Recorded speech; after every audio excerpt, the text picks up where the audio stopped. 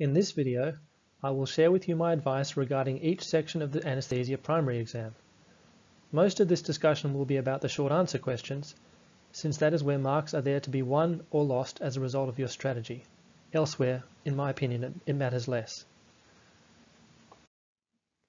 I have only two pieces of advice regarding the multi-choice questions. The first is that it's not worth devoting too much time to them.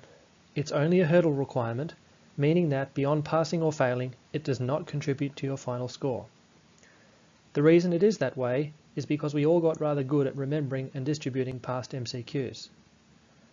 The questions are written in such a way that if you have learnt sufficient content, then you will pass without too much difficulty. Once I found out it was a hurdle, I didn't study for the MCQs at all. The second piece of advice I would give you is that you should beware the question that appears to be a repeat. The examiners may change the stem subtly to trip up those who don't understand the concept being tested and are instead relying on their ability to recall the answers to past questions. In that sense, it might even be better not to have studied for the primary exam MCQs. The SAQs, as I said, are a different beast, because you will be assessed not just on your knowledge, but on your ability to integrate pieces of information from disparate areas, and in some cases on your ability to apply them to clinical medicine. I must say that I'm ambivalent about this departure because, on the one hand, the ability to integrate what we know is the essence of medicine, and it certainly makes for a much more interesting Viva. But on the other hand, if the line between the Part 1 and the Part 2 exams continues to be blurred, then at some point there won't be any knowledge worth integrating. My sense is that at the present time we are getting it about right, but I don't expect it will stay that way for long. Although having said that, maybe this will become a moot point altogether once artificial intelligence really gets up and running in our field. Part of the reason I uploaded my SAQ answers online is that there is no good source for such things, for this integration process. There are several outstanding physiology textbooks, but none of them is much help to you when you're trying to write a 10-minute answer for a question spanning cardiovascular physiology, respiratory physiology, exercise physiology, and the physiology of aging. And yes, such a question does exist. Here is another way of demonstrating what they want from us in the SAQ answers. On the Primary Daily Learning Outcome website, one of the examiners has written an amusing yet informative translation of each of the questions for 2019 B's paper. What you can see is that they are trying to make a point when they write the question, and it is usually a very basic or important point.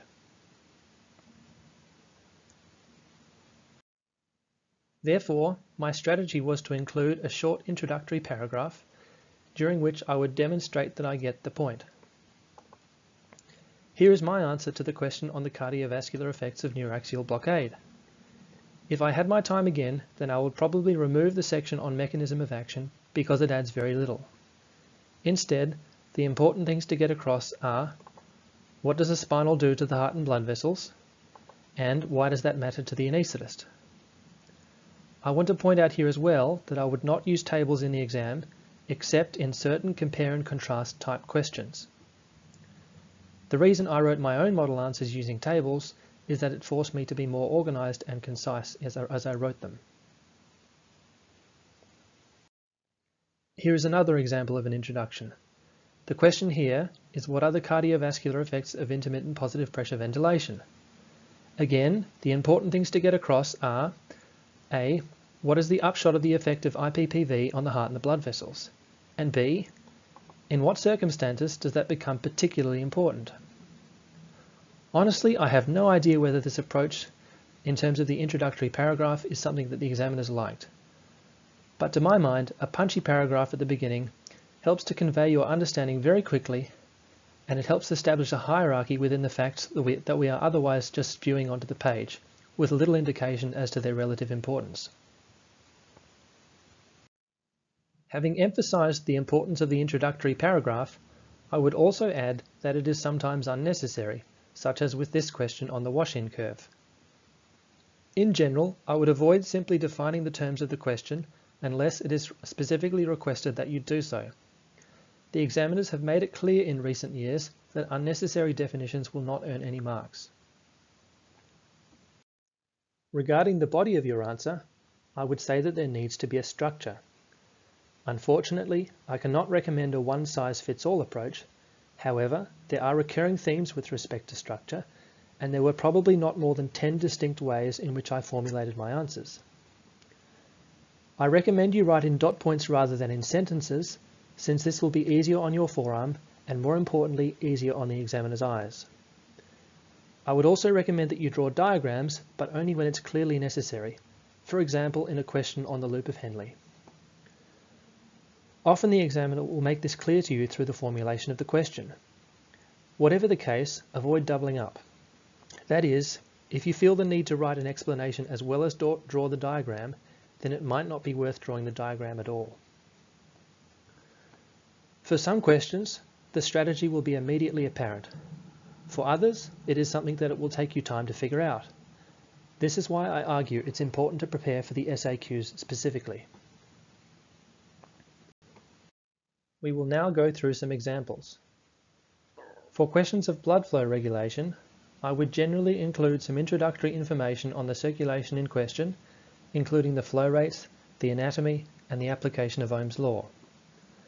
Then I would go through the determinants by their physiological category. This includes the pressure on the arterial side of the organ, the pressure on the venous side of the organ, and the determinants of vascular resistance at that organ, namely the myogenic, chemical, hormonal, rheologic, and local processes.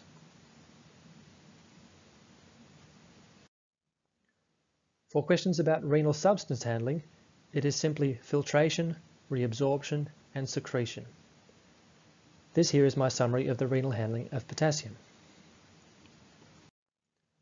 Questions about acid-base homeostasis are best answered in terms of the components of the body's response to an acid-base disturbance, that is, dilution, buffering, respiratory and/or renal compensation, ion exchange, and the correction of the underlying cause.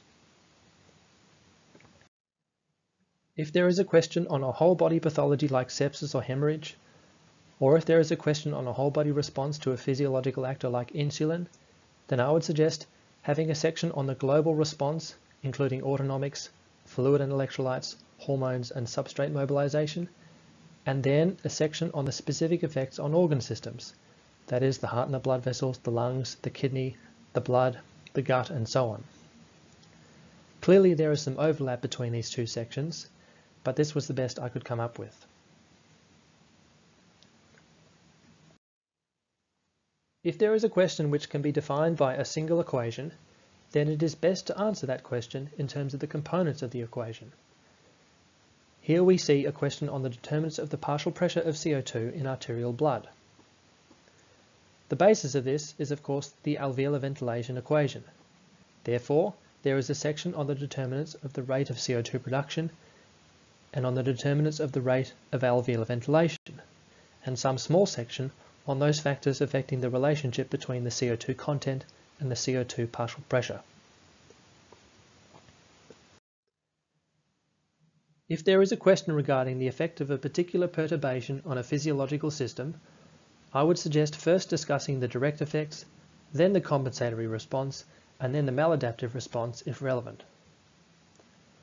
This example here is a question on the effect of sevoflurane on the body's response to hemorrhage. This is also an excellent example of an examiner trying to make a point, meaning that you have to give him or her what he or she wants in the introductory paragraph. That's to say, sevoflurane impairs almost every aspect of the response to hemorrhage. Therefore, if a patient in hemorrhagic shock is anaesthetized without resuscitation, assuming you have time to do so, it is likely that decompensation and death will follow. If you yourself come up with a good structure for a difficult question, then for goodness sake share it with your colleagues. Here I give you the example of perfusion-limited versus diffusion-limited gas transfer, a topic loved by physiologists and examiners alike. I would say that this question boils down to three things: the rate of transfer, the capacity for uptake, and the speed of transit. That's it. What this means is that anybody can pump out a 5 out of 5 answer to this question in just a few minutes. Therefore, if you come up with good structures, then I encourage you to send them to Frank Sun. For pharmacology questions on an individual drug, the physicochemical, pharmacokinetic, pharmacodynamic classification system reigns supreme. Questions on the rate of drug offset are difficult to answer, whether it is an inhaled or an intravenously administered drug. The best I can come up with is this. First, have a section on how much drug is there, which is to ask what concentration is in the plasma and to what extent has uptake occurred. Second, have a section on the rate of removal in the central compartment. Technically, there ought to be a section on the rate of removal from the effect site as well, but I found that this didn't add very much to my answer. And third, have a section detailing how much needs to be removed for the effect to disappear. For example, what are the determinants of MAC awake? Note that this type of question is distinct from a washout question. In a washout question, we are not concerned with the drug concentration associated with the offset of effect. Likewise, for inhalational anesthetics, pay attention to the wording of the question. Wash-in, onset, and uptake are not the same thing. For equipment questions, my structure would often be A. What is it made of? B. How does it work? And C. In what circumstances might the device be inaccurate? One last thing about the SAQs. In the month leading up to the written exam, focus your attention on the questions that have been recently asked, say the past 2 years, and poorly answered, say less than 30% pass rate. It is highly likely that these questions will be repeated in your sitting, and if you can pump out 3 or 4 good answers, then you are well on your way to passing. To pass the Vivas, all you really need to do is learn the content and show up on the day. Unlike in the SAQs, examiners will be able to redirect you if you are going down the wrong path. If you have the opportunity to attend an exam course where you will be subjected to high fidelity practice Vivas, then I suggest you take it. I was fortunate to attend an excellent course at the Waikato Hospital in Hamilton, New Zealand. I have 4 tips in regards to how you answer your questions in the Vivas. The first is to pause for a few seconds before you start your answer so that you can speak in a formed sentence. The second is to go straight for the money so that the examiner knows that you get the point of the question. If you do this, you'll hear a sigh of relief, and that will help you feel better too. The third tip is to provide a structure within your answer whenever it's possible. The answer to the question, why is ketamine used so often as an analgesic, should begin with, there are physicochemical, pharmacokinetic, and pharmacodynamic reasons. With respect to its physicochemical properties, ketamine is cheap, it has a long shelf life, blah blah blah. If you answer the question this way, you will often be ushered through the follow-on questions, gathering many marks as you go. On the other hand, if you answer the question out of order, it may take much longer for the examiner to be satisfied that you are able to flesh out a complete answer. The fourth tip is to draw graphs and diagrams whenever it is relevant, and often it is relevant, but you need to be able to describe what you're drawing at the same time. It will sound something like, on the x-axis we have time in minutes, on the y-axis we have FA on FI with a scale from 0 to 1, and the curve for nitrous oxide looks like this with a sharp elbow there. It takes practice to be able to do both at the same time. Therefore, I recommend you schedule a couple of sessions with your study group in the lead up to the Viva, where you do nothing but review the common graphs and diagrams, and draw them for each other. My last tip for the Viva preparation is to give yourself some time off after the written exam.